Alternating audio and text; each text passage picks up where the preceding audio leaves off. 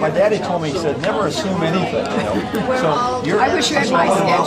So I want to know that you're really, I mean, you know the House resolution, you know the crimes, the House resolution, you know, Bob Filner's House Resolution 3, you know about that, right?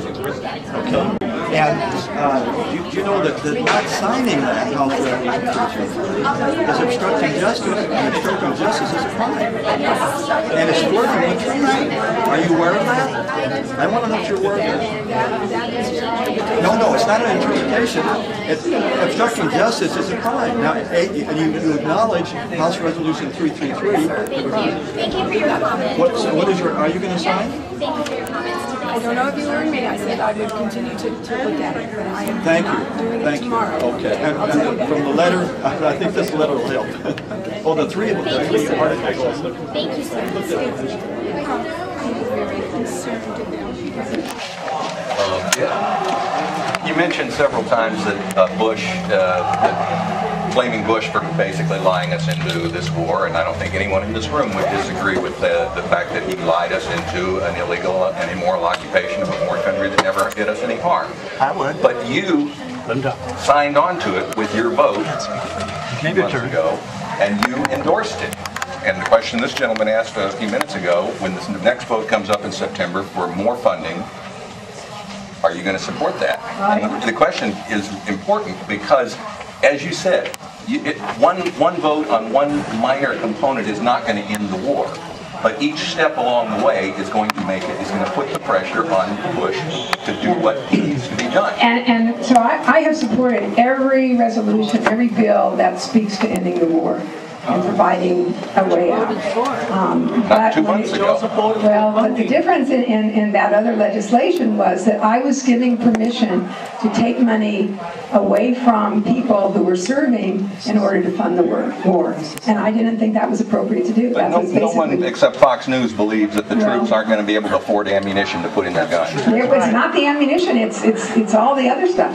Not for the troops there, but even the families here. So I felt, you know, again, I mean, we have to make decisions sometimes. I just want to say something really quick. There's a movie at Landmark La Jolla Village. It's called No End in Sight. I recommend that you see it. And then, if you can see this movie and vote for that $50 billion, you have no conscience. Oh.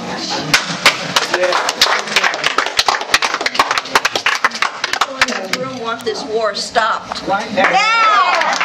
Everybody. I think that gentleman has come. Yeah. I just think that there is a real frustration here, and this is sort of our last chance. You're our representative, and history is going to show that the American people, that we really don't care what our government is doing. And basically, it's our fault. And if you go back to Washington and you support this $40 billion for more destruction, for more cases of what was that, PTSD? Right. And sending more of our kids over there to kill more innocent people. History is going to look at us, and it's going to be much worse than the times of Hitler's rise. So what I ask of you, everything is connected. We keep talking about Bush. We know that he lies. There is a bill in Congress. Bob Filner, the other Democrat in this district, has signed on to it immediately. We didn't have to keep asking him, and we keep asking you. My husband met with you. He's a military officer, retired. He met with you this week, and they're asking you to sign on H.R. 333, which is Dennis Kucinich. Bob Filner is a co-signer on that, and we're asking you to go back and really focus on that. An impeachment is an investigation. We need to investigate everything that's going on. Everything from the fact that the 9/11 Commission that was appointed by this government, by this administration, the lead executive on that commission is Peter Zelikow, and I don't know how many people know in this room who Peter Zelikow is. Best friends of Condi Rice, came from National Security. He was the executive director. It wasn't a Keene Hamilton report, it was a Peter Zelikow. And I know people that were survivors of 9/11. I have friends who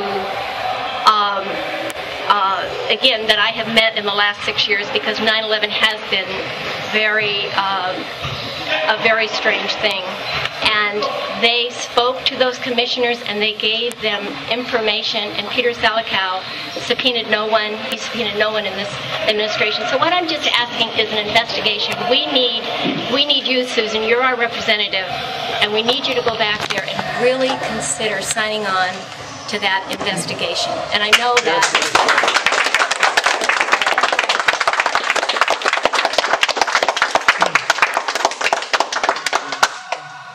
Let me continue to go, because we have about 3 minutes. What's the answer? What's the answer? What's your answer? Your answer. I'm happy to work with my colleagues. I do believe, and I think we have very different districts. And I know it's hard, but there are certainly different districts. Your district wants impeachment too. Well, No, it doesn't. How many people here want to Remember, someone could have stopped Bush and didn't. Like you.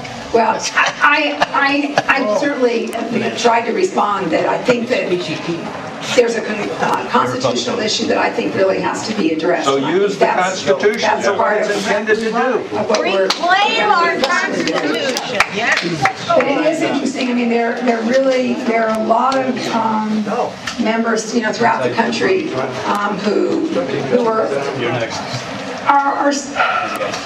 conflicted, I think, with whether they can focus on all the issues that people demand of us to focus on, right, especially Iraq, and impeachment, because it really takes just about every minute of time in order to be engaged in getting it off the ground and quickly, if that's going to happen, and impeachment, because it really takes just about every minute of time in order to be engaged in getting it off the ground and quickly, if that's going to happen.